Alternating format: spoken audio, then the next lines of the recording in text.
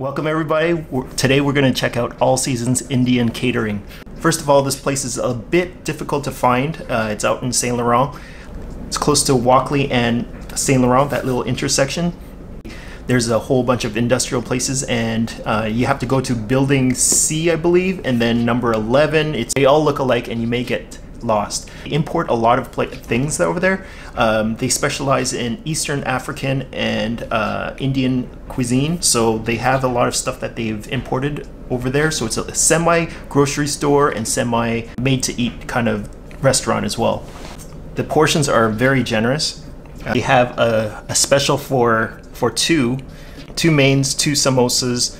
I believe you get 2 desserts as well, 2 drinks, and the breads you can get the garlic naan or something like that. I just wanted to get this one just because it's different. I've never had it before.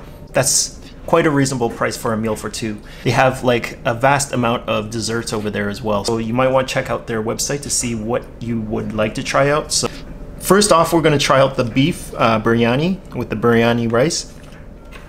It's too bad that they don't have the lamb. I'm all about that lamb biryani, but the beef one should be a good substitute. It's very different from what I had at the Brampton, because the Brampton kind of put the stuff from the lamb and on top of the rice and kind of melted together. This is a little different, but it's very good too. I gotta get used to the onion flakes that are on top of everything, but I love the spice that they have. It's nice and subtle. I just got spicy, not super spicy. It has a hint of this smoky flavor to it. I wasn't too used to it in the beginning, but then after a few bites, I started understanding it. I want to try the chapati as well.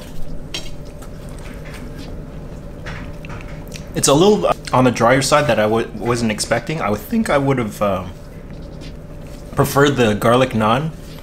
It's a very different type of flatbread. Actually, it's not too bad. I'm starting to grow to it. It's a very light flavor. I think the sauces here I'm going to try out. I think the green one is a spice. Yeah, this is a spicy yogurt kind of flavor. It's pretty spicy actually. Watch yourself on that one. Next I have the karai chicken. Now this one's supposed to be spicy as well. It's got some tomatoes in there. Lots of vegetables. The chicken is a little on the drier side. I kind of prefer the beef instead. Check out this sauce.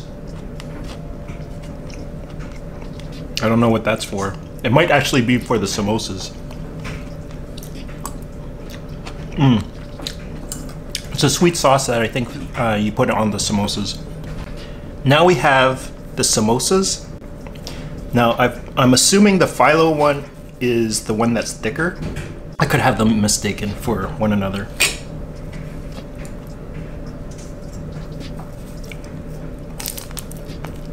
The innards actually remind me somewhat of a Chinese dumpling that I've had before a long time ago, but I really like this. Adding it with the hot sauce is even better. Now we have the thinner crusted samosa. I'm not too sure if the last one was the phyllo one or this one. We're going to check out this one. This one's it just seems like it has a thinner crust to it. They're both similar flavored, so they taste very similar except the crust. The crust on the first one was a little doughier than this one. This one's a little crispier. It kind of reminds me of a dim sum thing, because the crust reminds me of those spring roll crusts. Now let's check out the cherry vanilla Dr. Pepper. Imported. I've never seen this before. It tastes like Dr. Pepper, but it's more vanilla-y. I kind of prefer this one over the regular Dr. Pepper. It tastes a little lighter. And then we have the cream soda. That's not half bad. It definitely does taste like Dr. Pepper and cream soda were put together. I normally don't like cream soda, but this is actually pretty good. Now for the desserts. Gulab jamun. It's soaked in some sort of sugar liquid. It's very wet. You have to kind of get used to the wetness of this one, but the sweetness is very nice. It's like a very nice sweet syrup, but it's not over sugary. we're gonna try out the donut, the mandazi. Mandazi doesn't really come with the sauce, but we have so many sauces here that we can add to it. It's not crazy sweet, which I like. It's definitely doughy. They can North Americanize this and it would be very good with additional sugar toppings on top of it. As it is by itself, it's not too bad. Kind of think it's missing something, like some sort of extra icing or something like that. The Koch sisters. So I'll try the regular one first, and then I'll try out these other ones here. And you can tell all the work that they've done with the braiding for these things.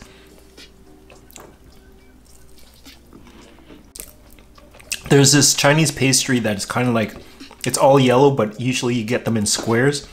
It tastes very similar to that, but not as crunchy. It tastes very similar to that dessert. It has a firm texture to it. It's a little doughy in the middle, just like a donut. This is a winner. I like these. See if the sugar and the coconut makes a difference. This one sort of reminds me of a Christmas one because of the green and the red. Let's check it out.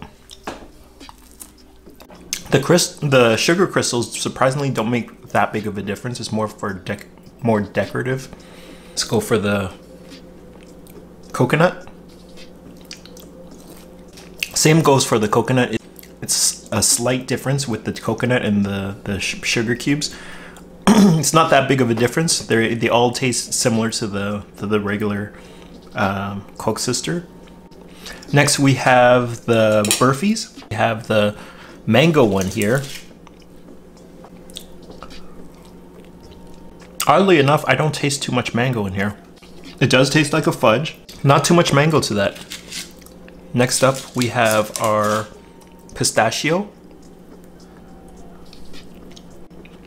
Not much of a difference between the two. They're not bad. They do taste very similar to fudge that you're used to, but not quite as chocolatey. But this one should, the chocolate one. A slight difference. The burfies are good, but they don't have the distinct flavor of like mango or pistachio or chocolate. They're very similar to one another. The chocolate one is kind of like a little more faint than the other two. I think of the three, the mango one had a little more flavor, but it didn't really taste like mango. I would have to say that this is a place to definitely check out. Not only for the regular dishes, but you'll have to check out their desserts and the imported food that they have over there.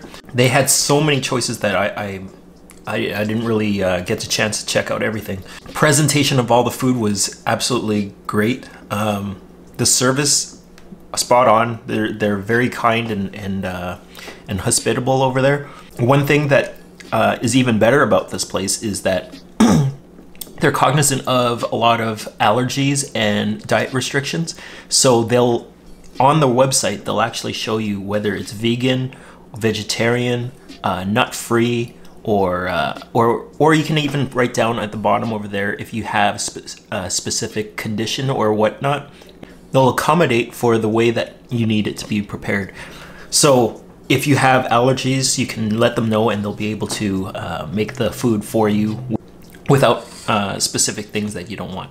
Well, that's it for me today. I hope you guys enjoyed everything that you saw here, or at least something that you enjoyed seeing or that piqued your curiosity about this place. Until next week, I'll see you guys. Bye.